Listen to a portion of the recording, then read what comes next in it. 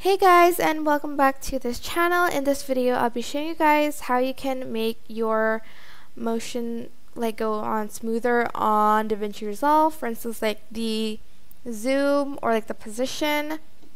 So select adjustment clip from effects, adjust that, go to the fusion page and go to tools, so shift space and select transform. I'm just going to use the second one, select add and add it here. Then you are going to, for instance, go to the first frame and you are going to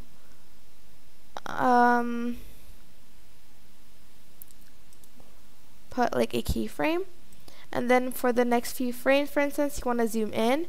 You're just going to zoom in, and as you can see, the keyframe thing will turn red. And then you are going to go to this spline tab, select it, select the transformation, and also select this button.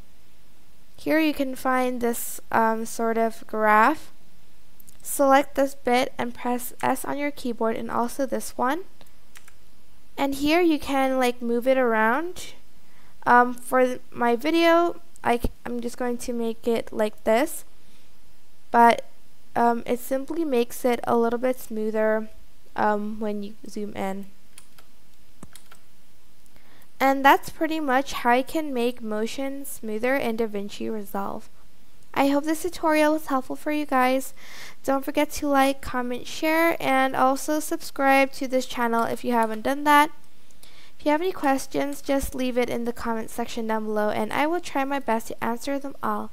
Thank you so much for watching. Bye!